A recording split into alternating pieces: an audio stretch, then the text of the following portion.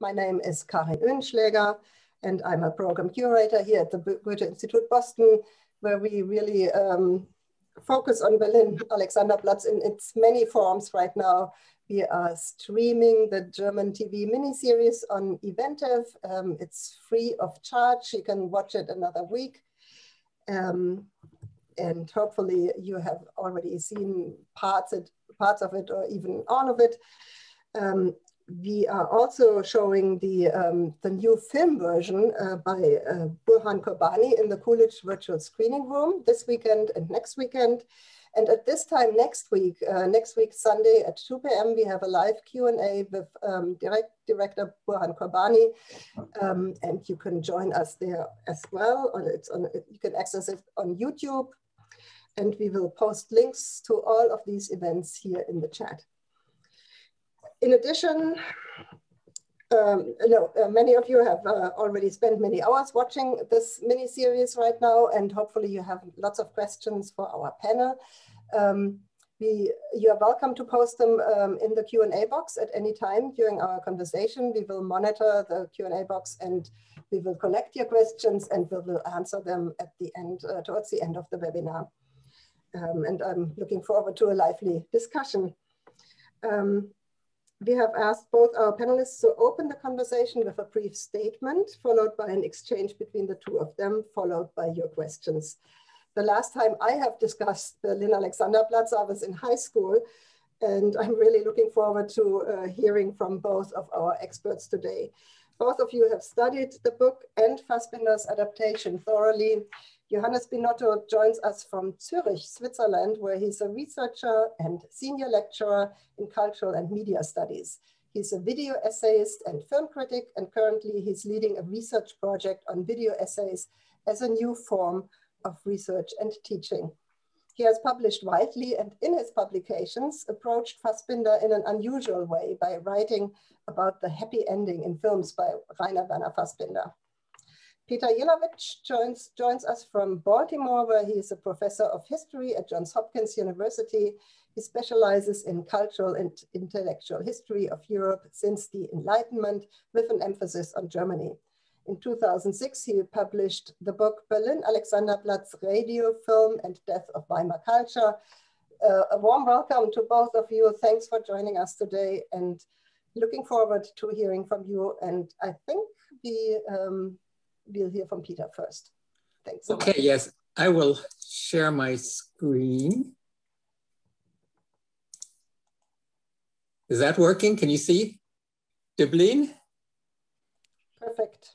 Okay, yes, what I'm going to do is speak briefly about 10 minutes about Döblin, about the novel Berlin Alexanderplatz, and about some problems or difficulties or challenges, I should say, that one faces when trying to translate it into the filmic medium. So Alfred Döblin was born in 1878 in Stettin, which is now the Polish city Szczecin. He was born into an assimilated, non-religious German Jewish family. His father, who owned a clothing store, abandoned his family when Döblin was 10, so his mother took him and his 4 siblings to Berlin, where 2 of her brothers lived. They resided in Berlin's poorer neighborhoods near the Alexanderplatz. Now, oops, let me see. I'm trying to, oh, here we go. So this is a map of Berlin in the 1920s. Here is the center of Berlin. This is, so to speak, official Berlin. Here's Unter den Linden with the oops, nope, we want to go back. With the Brandenburg Gate, with the Royal Palace. And the Alexanderplatz is here, it's on the periphery. Now, to the east of Alexanderplatz is Friedrichshain, which is a proletarian neighborhood. And that's where the family moved when Döblin was 10 years old, and where he later opened up his medical practice. To the north of the Alexanderplatz is the so-called Scheunenviertel, which was populated by Jews from Eastern Europe. At the beginning of the novel, and also at the beginning of Fassbinder's film, when Bieberkopf comes out of Tegel prison, he takes a streetcar and gets off in the Scheunenviertel, and he's taken on by some Jews. So you've got a proletarian neighborhood here, a Jewish neighborhood here, but it was also, there were some dicey corners and there was a lot of criminality going on in these areas. Now, Döblin had a classical education. He attended a so-called gymnasium, which allowed him to attend university and to become a medical doctor. But he did not like the classics. And I regret to say this in today's context, he was not especially fond of, in fact, he was very suspicious of Goethe. He wrote in retrospect about his school days, and I quote, "I confess that I didn't know what to make of Goethe or Schiller. I began to open up to Goethe very late, but he never became my man," end of quote.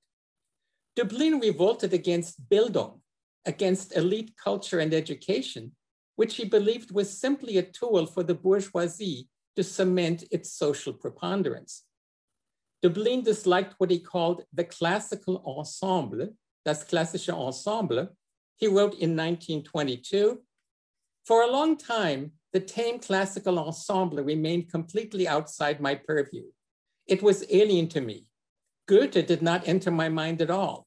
Slowly, I made a connection between the classical ensemble, including schools and teachers, and the obtuse bourgeoisie. The same elements that run the state politically also publish newspapers, collect paintings, build museums, go to concerts and theaters. Boring, often despicable elements that can only be resisted. I saw that the same bourgeois strata are the ones who worship the classical ensemble." And that's why Döblin never regarded his literary works as art, as Kunst, in any conventional sense. Now, after completing medical school in Freiburg, where he specialized in psychiatry, Döblin returned to Berlin for his internship, and thereafter he established a medical practice in the neighborhoods where he had grown up east of the Alexanderplatz, that is in what is now Friedrichshain. His patients belonged to the poorer classes, and he came to see that many of their medical and psychological problems were the result of poverty. Döblin regarded himself as much as a social worker as a medical doctor. His interactions with his working class patients reinforced his anti-bourgeois beliefs. Now, Döblin was not only a practicing doctor, but of course he also was a very prodigious author. He began writing and publishing around 1910 when he penned short stories in an expressionist style. In the ensuing years, he tried out various themes and formats. He wrote novels about a Chinese revolution in the 18th century. One novel was set in the 30 Years' War. Another was a work of science fiction set centuries in the future. But his masterpiece was Berlin Alexanderplatz, which appeared in 1929. Now, in that work, various themes come together. As a doctor, Döblin saw social misery on a daily basis, and he realized that there was a wide gray zone between so-called respectability and criminality. It was hard to make an honest living in Berlin in the late 1920s. And that was the gray zone in which Franz Bieberkopf lives. What Döblin also learned through his medical practice in the proletarian neighborhoods of Berlin was that the so-called little people were at least as complex as any bourgeois. And Döblin translated that insight into his characterizations of Bieberkopf and the other figures that populate Berlin Alexanderplatz. This is one of the many things that attracted Fassbinder to the work, which he considered by far the most important book that he had ever read. Fassbinder hit the nail on the head when he said this about Döblin's novel. In Berlin Alexanderplatz, the same degree of grandeur is accorded to the smallest, objectively speaking, and most mediocre emotions, feelings, moments of happiness, longings, gratifications, pains, fears, deficiencies of consciousness of seemingly inconsequential, unimportant, insignificant individuals, the so-called little people, is normally accorded in art only to the great ones. The people whose stories Döblin tells in Berlin Alexanderplatz, especially the protagonist, the former teamster Franz Bieberkopf, later pimp, homicide, thief, and pimp again, are credited with such a differentiated subconscious, combined with an almost unbelievable imagination and capacity for suffering, that one would have to look long and hard for their equal in world literature, end of quote. But the novel was not only about Bieberkopf and the other characters that populate it. It was a novel about the city of Berlin itself and the way that city molded its citizens. What made the work so innovative was the fact that it evoked the city as a web of discourses that suffused the minds of its inhabitants. Much of the text of Berlin Alexanderplatz was made out of snippets of what we would now call infobytes, derived from a variety of sources. The oldest layer derives from oral popular culture, storytelling, commonplace sayings, children's rhymes, songs, both folk songs and current hits, or tunes cranked out by hurdy-gurdy players or sung by street singers. Other texts derive from the print media, the Bible, newspapers, handbills, and posters. And a third layer of text comes from the newest mass media, radio and gramophones. Films were still silent in the 1920s, but they too conveyed a visual imagery that fed into the novel. And so you have, just to give you some pictures of, what is populating the city of Berlin. You have these hurdy-gurdy players who you would find in the streets, not in the center of town, of course, but in the proletarian neighborhoods, cranking out either folk tunes or current hits. Newspaper vendors were all over the place, shouting out the latest news. And remember, Bieberkopf himself was a newspaper vendor at various times. And then, of course, you have theaters, such as this one in the Scheunenviertel in 1929. Now, I said earlier that Döblin despised high culture. What he preferred was precisely the more popular arts and the new media. He did so because they were less pretentious than high culture, but also because he believed they constituted the reality of life in the big city. Döblin believed that there was a continuum between the words and sounds that surround us and our own consciousness. His novel is obviously purely textual. When we read it, we only see words on a page. And it's often hard to tell who or even what is speaking at any given moment. That is, in a conventional novel, you will have, and then Bieberkopf said, and then there'll be a quotation around what he said, or, and then Bieberkopf thought, and there'll be quotes around his thoughts. There's none of that in this novel. You don't have any signals about who or what is speaking at any given time. It's rather not exactly a stream of consciousness, because it's not one consciousness, it's a stream of text. Sometimes what we read are the thoughts or spoken words of Bieberkopf or other characters. Sometimes it's the words of the narrator, but the narrator is very unstable. Sometimes the narrator is omniscient. Sometimes the narrator will pick a figure off the street, which has nothing to do with the plot line, and say, in 30 years in the 1950s, this person is going to be doing this. But at other times, the narrator says, I don't know what's going on. I don't understand this. Many of the passages in the novel are simply stories literally clipped out of newspapers. So what you have is an effect in the novel, which Ephraim Frisch described this way in a review in the Frankfurter Zeitung. With the words of posters, of electric light ads, of newspaper headlines, with the verses of hits, inner developments are brought to the surface and exterior events are cast as signs into the interior. Döblin does not scorn the cliche, for the cliche is the means whereby impressions imprint themselves onto people in the big city. It's an important insight. I mean, what Frisch is saying is that the outside, all of these texts, all of the discourses on the outside imprint themselves into our mind, and our mind becomes exteriorized. So in a sense, there is no, it's a very porous border between the inside and the outside in this novel. Now, problems arise because these discourses don't add up to a harmonious whole. The messages compete against each other and often contradict each other, certainly in politics. So a character like Bieberkopf, who remains gullible until the very end of the novel, is buffeted and confused as he sways between leftist slogans and Nazi jargon, between anarchist rhetoric and a total disinterest in politics, not to mention his swaying between respectability and criminality, between self-employment and willful unemployment. Moreover, none of these discourses are adequate to allow expression of one's basic desires and emotions, and that leads to frustration and to outbreaks of violence, including sexual violence. Now, given the importance of the new media in the novel and in Döblin's worldview, it's obvious that those very media would attempt to adapt the novel to the radio or to the screen.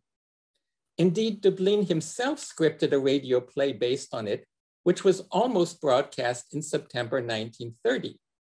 A year later, in 1931, he had considerably less influence on the screenplay for an early sound film version of Berlin Alexanderplatz.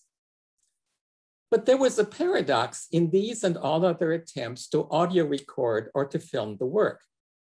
The purely textual medium of the novel evokes how the human personality dissolves in a media-saturated environment, since it's not always possible to tell who is speaking or thinking. That is, the words on the page consist of an imbrication of competing messages and info bytes. But paradoxically, when the story is retold in precisely those modern media, that aspect gets lost, since all of the characters are embodied by actors. Actors who are powerful presences, such as Heinrich George in the 1931 film and Günther Lambrecht in Fassbinder's version. In short, the very image of humanity that is supposedly dissolved by the modern media celebrates its resurrection in the modern media. And I think this paradox is well illustrated by this poster for the 1931 film. The novel talks about how the city envelops its characters, but when you embody, when you put the film on screen and it gets embodied in powerful personalities like the actor Heinrich George, it's the person comes to dominate the city. In short, because they use an audiovisual medium, film directors like Fassbinder have to reconceive a textual work like Berlin Alexanderplatz and to make it into something very new and different. And I'm going to stop there for now, and we can turn to Johannes, and he will tell us more about Fassbinder. Yeah, thank you. Thank you very much, Peter. There are a lot of things I will also touch upon, also, I hope, in the discussion later on. So I think if we now talk about the importance that this TV series had for Fassbinder, for his career, we must be aware that Berlin Alexanderplatz came rather late in Fassbinder's short but very intensive and incredibly productive life. I mean, let me just remind you that Fassbinder only became 38 years old, but made more than 40 films, 2 TV series, 3 short films, wrote 24 theater plays, several radio plays. I mean, it's incredible. In the year 1970, I think he made 7 films in 1 year. I mean, it's just, yeah, incredible. So when he did Berlin Alexanderplatz just 2 years before his death, it was actually also a culmination point in his career. And it was something he was always working towards, because Peter already mentioned that. And we know from interviews and texts by Fassbinder how important personally Döblin's novel was for Fassbinder. And in particular, one aspect in the novel that he highlighted always when talking about this novel, and is also to some extent highlighted then in the TV series, namely the relationship between Franz Bieberkopf and Reinhold. And Fassbinder argued that it was crucial for him, this relationship. It was also crucial for him in order to coming to terms with his own bi and homosexuality. And Fassbinder would even go so far that he said, this novel literally saved my life. It helped me to survive. So it's therefore also no accident that even before he actually made the TV series, references to Berlin Alexanderplatz abound throughout the career of Fassbinder. And probably most obviously in his film Faustrecht der Freiheit, I think the English title is Fox and His Friends, where the main character is named Franz Bieberkopf and is played by no one else than Fassbinder himself. So we see extremely personal. It was something he, for years, planned to do. Now, when the series was finished, and then also just in an incredible working schedule. I mean, they worked incredibly fast. They shot this whole 15 hours in 150 days, which is pretty incredible. So when the TV series was shown, critics praised it, but the German public rather quickly lost interest. And there was also a newspaper propaganda against Fassbinder, which claimed the series was pornographic and would only show like the dark sides of Germany and so on. So that further helped to turn what should have been really the culmination point in Fassbinder's career into actually a missed chance to some degree. Now, at the same time, I find the fact that the TV series, which should have been this huge success, that this turned into a missed chance is, of course, somewhat ironically fitting for the story it tells about the protagonist and his more or less unsuccessful attempt to lead a better life. Now, what I'm particularly interested in is also how this series serves as an amalgamation of so many aspects of Fassbinder, of his stories, his interests, and his style. So while Döblin's novel could be said, and we heard a lot about that from Peter, to give almost like a kaleidoscopic view of Weimar culture of the time, and a view of the city as a web of influences and discourses, to what you said, Peter. I think we could, in a similar way, also see how the series for Fassbinder gives a kaleidoscopic view also of Fassbinder and his oeuvre and his themes and topics. And also, I think, the different audiovisual approaches that are welded together. Because it's really an incredibly mixed bag also. Fassbinder's Berlin Alexanderplatz is at the same time television and cinema. Has often been observed that probably it works even better on the big screen. Nonetheless, I think it's also exemplary and very visionary also for TV, or what we later would call then quality TV, with like the new rise of series and miniseries. So the visual language of Berlin Alexanderplatz at the time was famously deemed as being not clear enough for the small and low resolution TV sets. We have to be aware, I mean, in the 1980s, no huge flat screens in HD yet existed. Also, many TV sets would even be black and white TV sets, which of course made it even more difficult for this work to shine. So in that regard, we could argue that Berlin Alexanderplatz is probably more cinema than TV. However, I think at the same time, Fassbinder series is also exemplary in regard to questions of seriality. So what I find really interesting is, for example, that Fassbinder uses this length of 15 hours. We would think he would use this length in order to flesh everything out, to sort of like give us an even more close adaptation of the original novel, much closer than the 1931 film could achieve, because of the sheer length. But the interesting thing is that actually when you watch Berlin Alexanderplatz by Fassbinder, that you realize that he does not necessarily use the length in order to flesh out the action, but rather to make gaps and ellipses even more striking just because of the sheer length. At crucial moments of the story, the camera is far away and sometimes even completely absent. so that we only see the results of what we then afterwards must imagine to have happened. So also with that, I think I would just quickly, to give you an impression, I mean, you have seen the TV series, or at least already parts of it, but also just to give you an impression of how also visually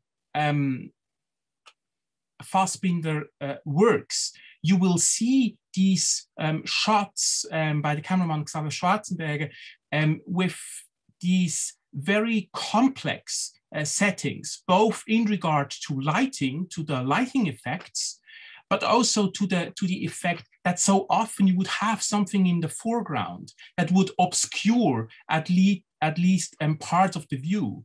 Furthermore, what you also see is that Fassbinder, for economic reasons, shot the series in 16mm, in contrast to the standard cinema format of 35mm. Now, 16mm, a much smaller format, which results then in a less detailed image, but a much softer, even blurred image. So actually, I think it lends itself, this effect of the blurred image, to the fact that also these scenes, the mise en scène of the TV series, is often also just visually very complex to understand. And of course, it's also making a point about the character and the character's feeling of being trapped, of not being able to get out of his surroundings. Actually, also a point that we have seen it on the first edition of the Döblin novel already on the front cover. It makes also that point, how much you are at the same time kind of like influenced by your surrounding. With that, Fassbinder also picks up on the visual language of the films that he was so fond of. We know that he talked a lot with his cameraman, Xaver Schwarzenberg, about Josef von Sternberg, the Hollywood movies by Josef von Sternberg. For example, a film like Shanghai Express, with these very famous, very complex, layered images, in which you would always have never just a clear view onto characters, but always have like things that obscure your view. And you just see that also once you look out for that in the TV series, it becomes really striking. We could here, for example, of course, also think about another major influence, probably the director that Fassbinder was most influenced by and very explicitly fond of, the filmmaker Douglas Sirk, with Sirk's obsession with mirror views that we will also find in lots of Fassbinder films, but also in Berlin Alexanderplatz. Or finally, an image like this, in which you have like this, with this visual effects again, not only is the image blurred and obscured, but also then we have a fractured image of our protagonist. So I would argue that Fassbinder's Berlin Alexanderplatz, with this constant feeling of being trapped, is also giving you the feeling of rather actually leading nowhere, that you have the feeling of like the main character seems to be stuck in some circular movements. And if you know the whole series and also know the ending, that you will also know that, I'm not going to spoil anything, but I think we can just say that Franz Bieberkopf is not coming to a closure, neither a happy nor a tragic one, but it's rather that he's being stuck in a sort of limbo. And I think, again, this is what makes, for me, this series so interesting and also visionary, I think, for TV series, because I think with that, Fassbinder also picks up on something that is particular about TV series, what is so attractive with TV series, but perhaps also so uncanny, namely this feeling of like that instead of a story arc that leads to a clear ending, we would have so often in TV series just the continuum. And the continuum is, of course, something that we can feel at home. That's the comforting aspect of TV series. That's why we like it, just to like revisit the same characters, like week per week, what happens to them. But at the same time, this continuum that leads nowhere can, of course, also be felt as a trap. And I think that's very much what then Fassbinder is showing us. Yeah, I think I'll just end with one last example also, in which you just see the sheer beauty, the mastery of the TV series, but also in conjunction with this idea of feeling trapped, how Fassbinder does this visually. This is from the second episode, where all of a sudden you have this camera movement that gives you the feeling as if the characters are frozen in time while the camera moves around them. Biene, eine Wespe, ein Brummerkreist oben an der Decke, ein vollkommenes Naturwunder im Winter. Seine Stammesgenossen, Art, Gesinnungs- und Gattungsgenossen sind tot, schon tot oder noch nicht geboren. Das ist die Eiszeit, die der einzelne Brummer durchhält und weiß nicht, wie es gekommen ist und warum gerade er. Der Sonnenschein aber, der ist uralt und eigentlich wird alles vergänglich und bedeutungslos, wenn man ihn sieht. Er kommt über x Meilen her, am Stern Y ist er vorbeigeschossen. Die Sonne scheint seit Jahrmillionen lange vor Nebukadnezar, vor Adam und Eva, vor dem Ichthyosaurus, und jetzt scheint sie die tiefste Tiefe einer Untergrundstation. Franz aber ist beschwingt, leicht, überleicht, lichtgleich, hoch, da komme ich her. So I think it's just striking how the sheer force of language that we have in Döblin's novel, how in Fassbinder we have like a force of the audiovisual medium, in the sense of like the camera is moving, but also you've heard it on the sound level, like music, you have people talking, you have the narrator spoken by Fassbinder himself, and all of that gives you kind of like a maelstrom or a whirlwind kind of feeling. And then to think that that they shot this film in such a short time that they often only did one take, not even two takes, just one take. It's just incredible to see. I mean, a scene like that normally would take days to plan. Yeah, so I think, yeah, with that, I'd like to get into a discussion with you, Peter.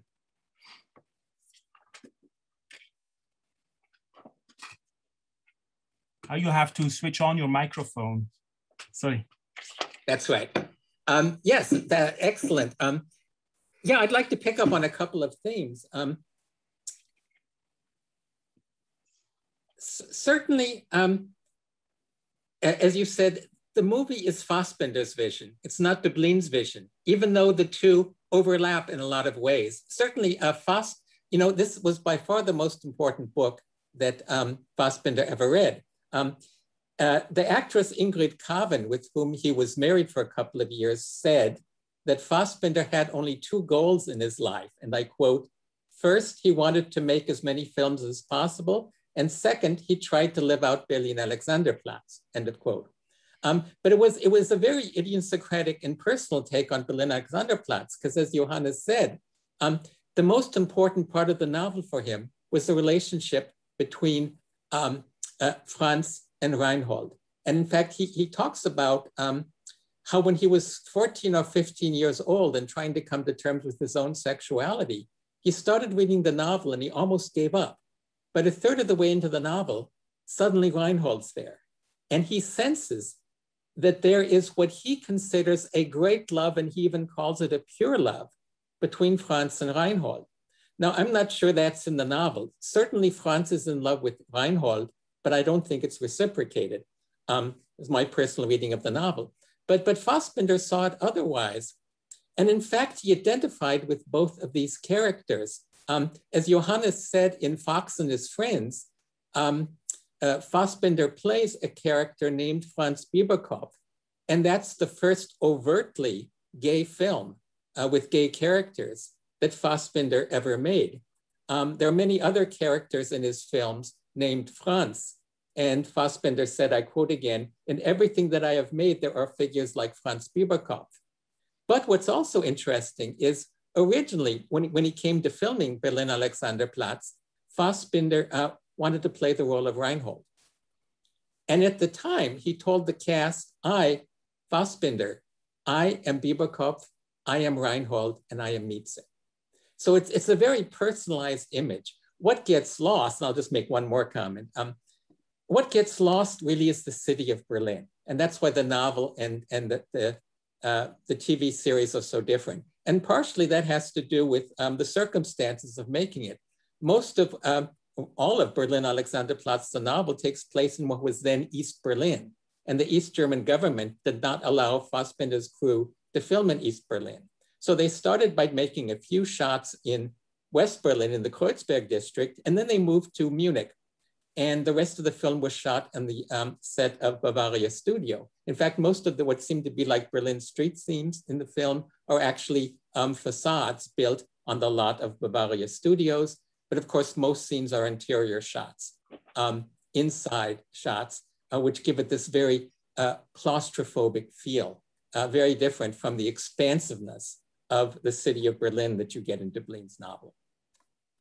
I think it's also in that regard, he literally sort of like transforms what is a view of a whole city into these very almost like close-ups of characters, and it's and that he even, I mean, one important reason is that it was just not possible to have more scenes outside. But also, if you see the scenes in these rooms, you will also realize how stylized they are. I mean, there is not aiming for a kind of like realistic visuality, but it has something very stylized. You realize, of course, also like in the first, when you look the first episode and in Franz's room, when you see the light coming in from outside, you of course realize that those are just lamps. It's nothing outside. It's a set. It's a stage.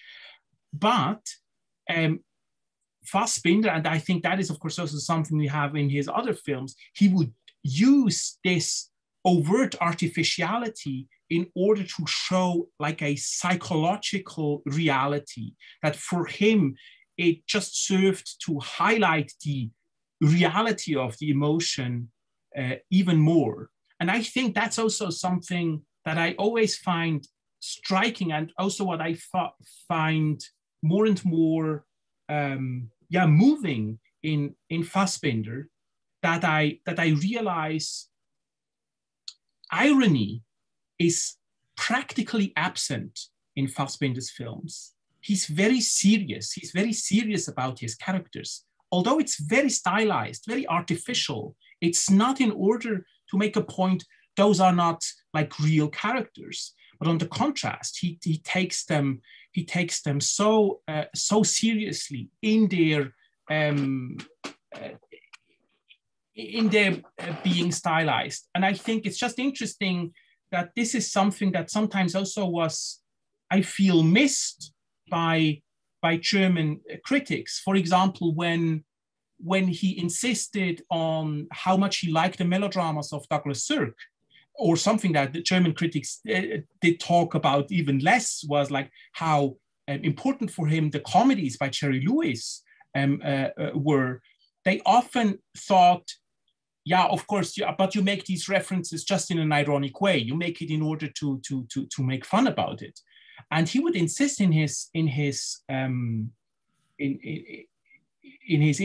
and in his texts that he would say, no, I really think they show these stylized films. They show the dreams and hopes of the little people, of the characters. And I take these dreams very serious. And of course, I show them that they are dreams, that they are fantasies. They're not reality.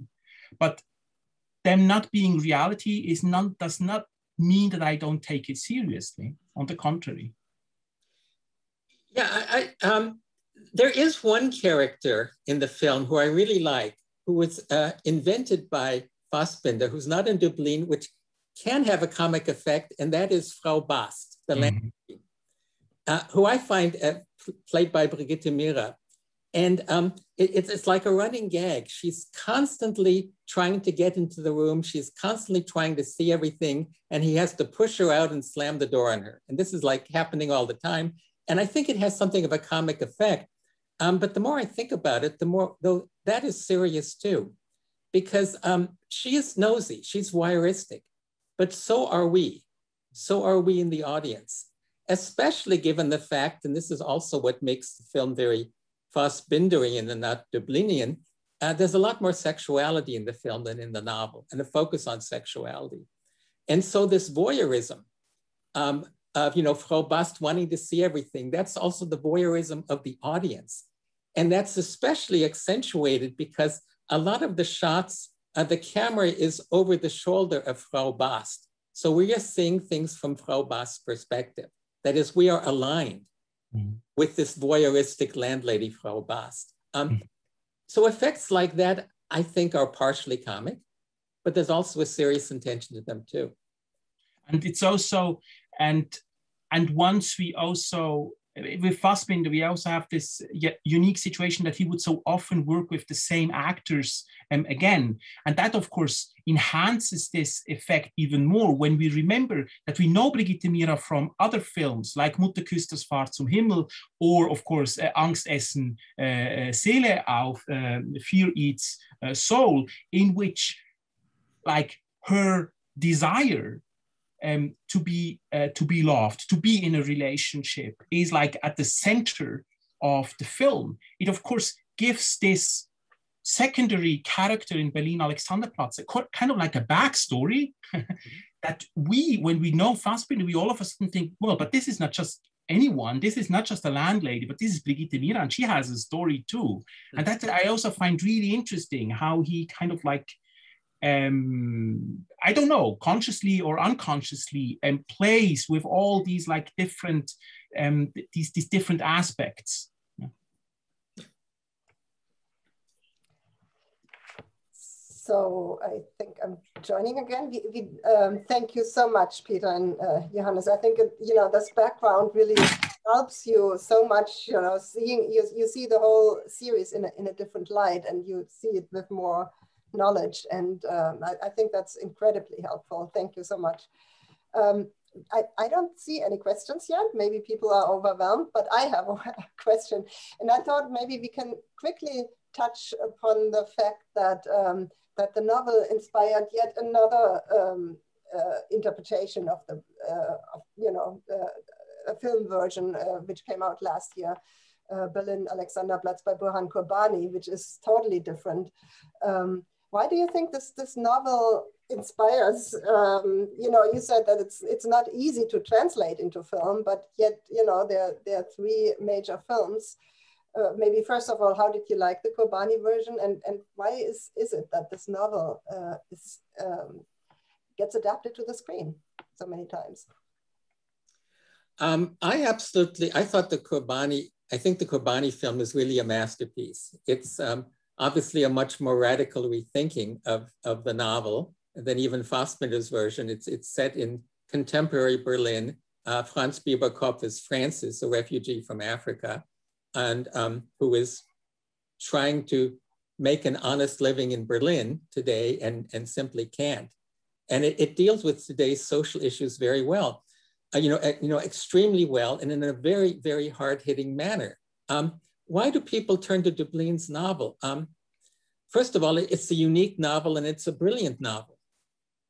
It's not only the most important novel for someone like Fassbinder, it's also the most important work for someone like Günter Grass. And I think the reason why is because it is so multifaceted, it is so innovative, and it deals with so many social problems without hitting you over the head. It's not a propagandistic work. And I think that this opens up a space where you can, through one main character or a series of characters, deal with social problems in a very direct and also intense way. I mean, I go back to what Fassbinder himself said about Berlin Alexanderplatz, it's taking a so-called little person very seriously and making that person as complex as any hero in so-called great literature. And that's a challenge, but also an inspiration for movie makers, I think. And I also think, also to pick up on what you said, Peter, in the introduction, that Döblin's novel being really also a exploration of what is possible within the medium of literature. I think that is, of course, something that is very inspiring, just to think not so much how can I adapt Berlin Alexanderplatz closely to the novel, but rather how can I take this spirit of like thinking about your own medium. I mean, that's also a reason why Walter Benjamin was so fascinated with the Döblin novel, of course, that he thought it's also thinking about what literature could be and how can you combine different media. This you also mentioned that the talk of advertisements of film. How can I write a multimedia novel, so to speak? I think that can also be inspiring then for other artists that work in media. How can I make of my own medium a similar use? Now, what I find striking with the new version is, of course, that you also see, since Fassbinder did his version, it's also every adaptation of Berlin Alexanderplatz not only has to take into account Döblin's novel, but also Fassbinder's version. It's kind of, and I also find it fascinating in that regard, that it's both a rewriting, a reworking of the Döblin novel, but also a take on topics and themes that we have in Fassbinder and what it does differently. And one thing that I also find really striking, I'm not yet totally sure if I'm completely convinced, but I just find it really interesting aesthetically. It's just like this very unique look that the new version has. This, I mean, I talked about the very soft 16mm look of Fassbinder's version, and here we have in the 2020 version a crisp digital look that almost hurts your eye, and kind of like it's also working with making things obscure with like lighting and colors, but at the same time it's such a glaring vision. Almost you have a feeling as almost you have to close your eyes sometimes. So maybe now we should get to some more questions. Thank you so much for answering that. I think it's fascinating. So from Daniel, thank you, Daniel, for your question.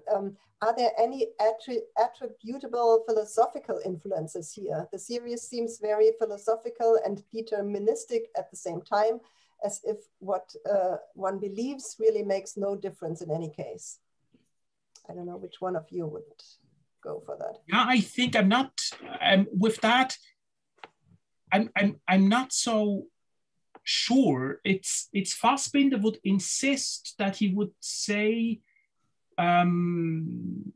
there's an interesting moment in Mutter küsst das Fahrt zum Himmel when the characters talk about, and now we have to think something. Now we have to invent something.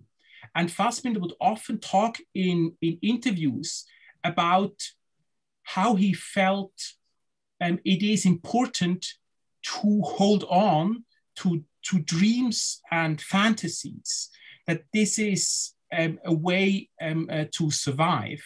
So I think, although so many of his films seem to end tragically, and in that way seems deterministic, as if there is no way out, at the same time, it's always a struggle in Fassbinder, something that he wanted to believe and also wanted his films to believe in.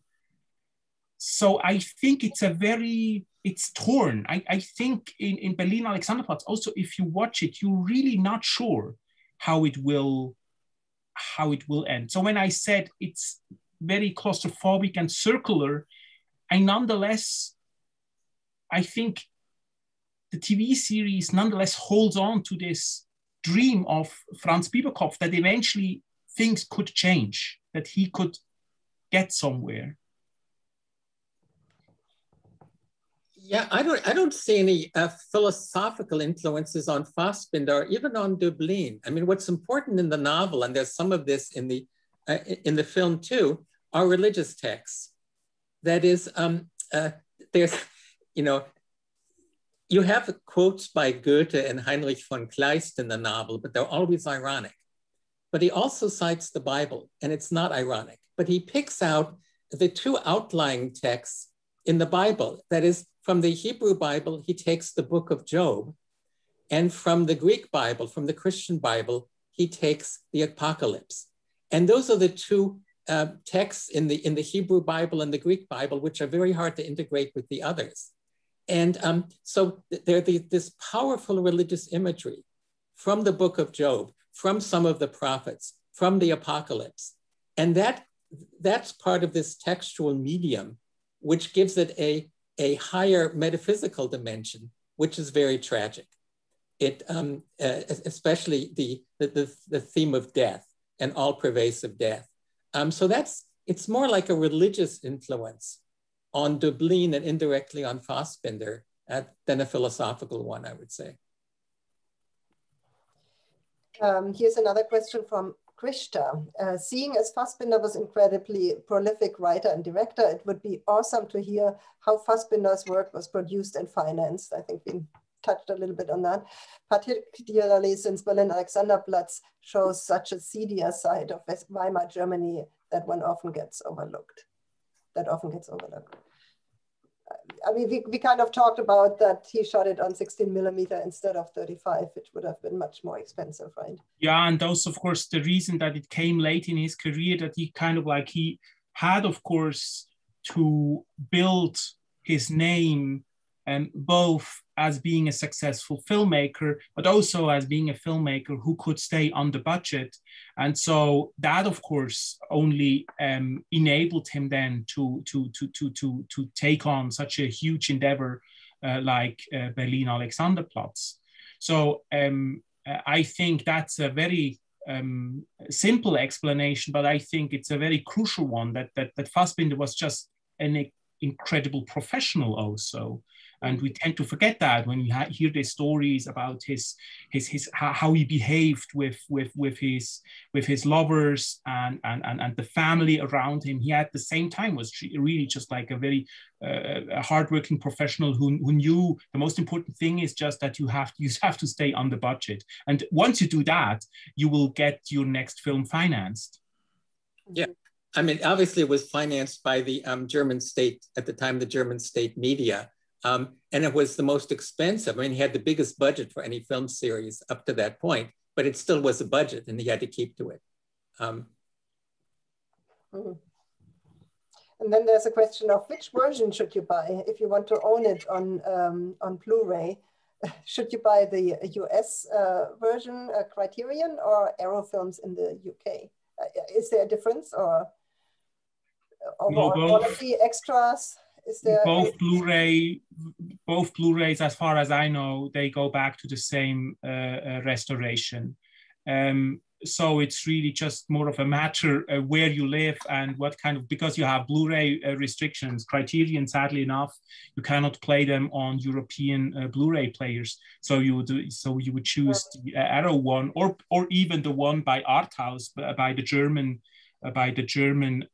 publishing DVD and Blu-ray publishing house. And of course, if you're in America, you'll never go wrong with the Criterion edition, which also has an interview with Peter. So he will certainly vote for the Criterion version. Yes, I'm pushing the Criterion edition. Of course. So, and then another question, I would like to know more about the original broadcast of the Fassbinder series in the US. Was it shown on public television or just in cinemas? And what was the reception like? I don't know that. In the US? In the US, yeah. Oh, that's something I don't know about. I mean, to my knowledge, it was only shown in theaters, in the movie theater, right? Was it ever on public television? No, I doubt that it was on public television. I mean, I've seen it twice in art house cinemas.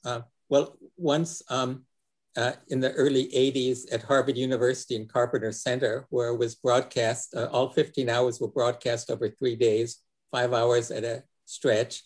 And then I saw it in the original Alamo Draft House in Austin, Texas in the late 80s, early 90s, before it turned commercial. But they actually started out with a Fassbinder series. And I forget if they showed all of Berlin Alexanderplatz or just parts of it. What I heard is that that it worked much better in the movie theater as a longer stretch. I mean, the reception in the US was, I think, in general more positive than in Germany after it was broadcast on television, you know, where it didn't receive such a great reception.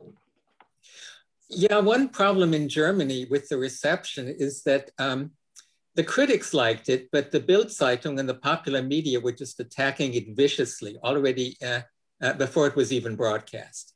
They said, you know, this is, it's costly, it's gonna be pornographic because it's by Fassbinder.